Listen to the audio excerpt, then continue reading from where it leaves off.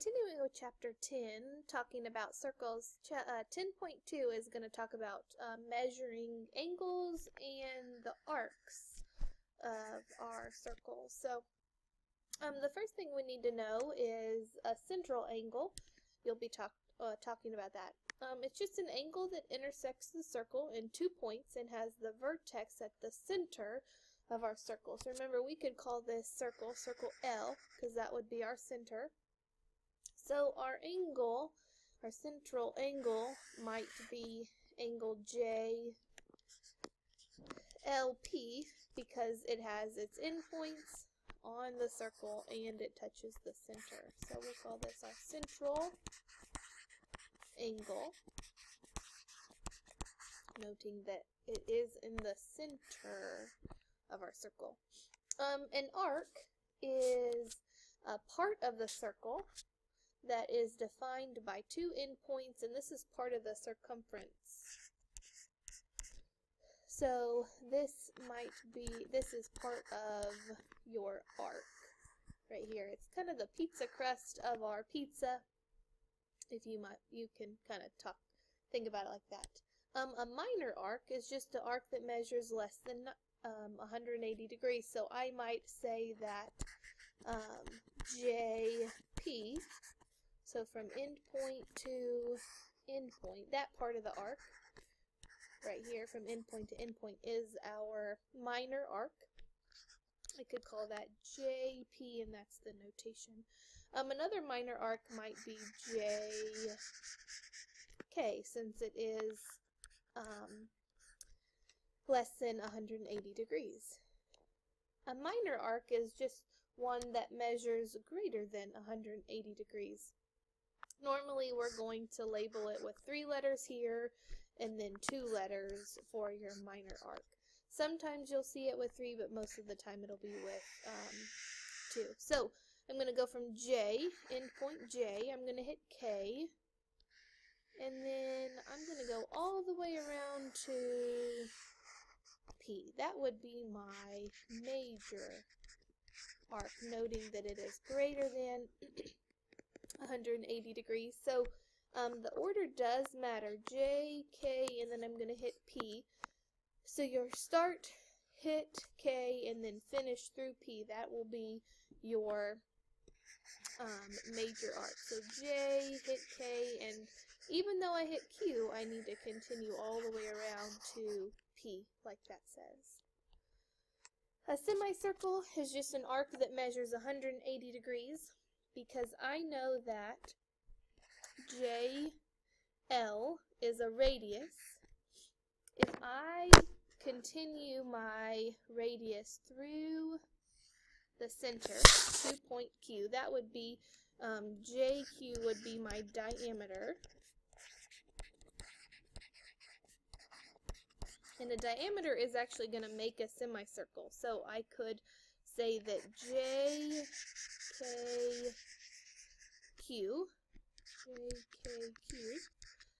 is a semicircle, or to go the other way, I could say that Q hitting P and then J, Q, P, J is also. So those 3 letters really tell you the direction you're going in. Congruent arcs are just arcs in the same circle, or we can have them in congruent circles. Remember, congruent circles have the same measure of their radii,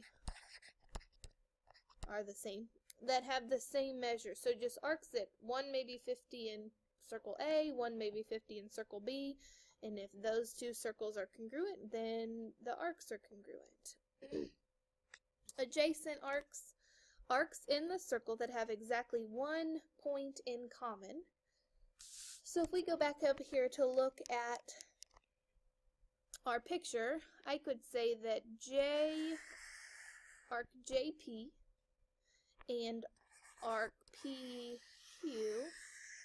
are adjacent because they share that point. So JP arc is adjacent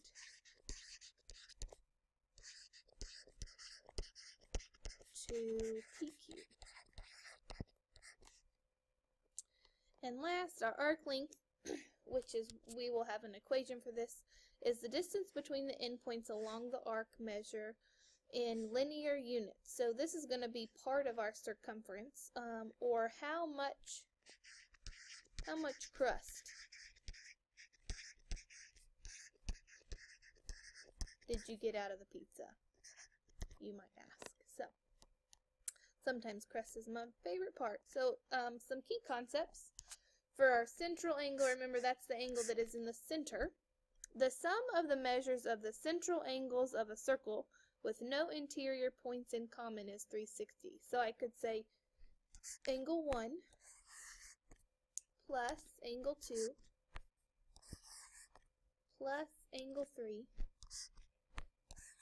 equals 360 degrees. Alrighty. If an angle creates a diameter, we know that we can set those equal to 180. So let's look at our next example. Find the value of x. So we can see that, I would say look for vertical angles, look for the diameter to see what you can come up with, if that helps at all. So you see a circle, and I can see that I'm missing this angle, so I couldn't necessarily use 360 degrees because I don't have all of the angles in that circle. But I do have this diameter, RV. So since RV is my diameter, I know the diameter makes a 180 degree arc or angle. So I can say angle RTS plus RTU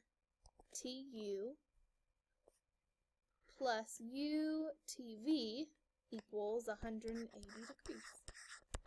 So 8x minus 4 plus 13x minus 3 plus 5x plus 5 equals 180. So using 180, you can also see if you can use 360. So I'm just going to combine like terms. 8 plus 13 plus 5 gives me 26x. Negative 4 minus 3 plus 5 gives me minus 2 equals 180. Adding 2 to each side, 2x or 26x equals 182. Divide both sides by 26, so my x is going to equal 7. Alright, go ahead and stop your checkpoint and stop this video and do your checkpoint. There's your answer. Alright, next we're going to talk about the arc and its measure. So we're actually going to try to find that central angle, which will also tell us something about arc AB. Right, so if it's a minor arc, it's the shortest arc connecting two endpoints. So the measure of a minor arc is less than 180 and is equal to the measure of its related central angle. So if angle ACB equaled 45 degrees, so this angle right here equaled 45, I know that the measure of arc AB, so the part of the pizza crust out of 360, is going to be 45 degrees also. So that's for minor arcs. What about major arcs? This is the longest arc connecting two endpoints of a circle. It's going to be greater than 180 and equal to 360 minus the measure of the minor arc with the same endpoints. So if I knew from above that AB was, let's say, 45 degrees, but I wanted to find the measure of ADB, and let's look at that. I go from A I hit D, and then I go all the way back around to B. I want to know what that is. So I'm going to take 360 minus the minor arc that touches it. So notice they have the two endpoints. So I'm just going to subtract those two. So I'm going to say that arc ADB is 315 degrees. A semicircle, remember, is used with the diameter. Always equals 180. Because I have a diameter, which is half a circle, so half of 360 equals 180 degrees. Alright, let's see if we can use some of that in our next example. I know that WC is my radius of circle C. Identify the arc that is major, minor, and a semicircle, and find its measure. So the first one, X, Z, Y. So I'm going to start at X, I'm going to hit Z, and then I'm going to go all the way around to Y. Because I can see that X, Y is a diameter, I know that this is a semicircle. And I know all semicircles measure the same, so X, Z, Y arc is going to equal 180 degrees. Alright, what about W, Z, X? So start at W. I'm going to go around to hit Z. And then I need to hit X. So I can't go out of order. Remember, order matters. Alright, so I know it is greater than the diameter, so I know that it is a major arc. And the two, know that since this is 90 degrees, I know that arc WX is 90 degrees.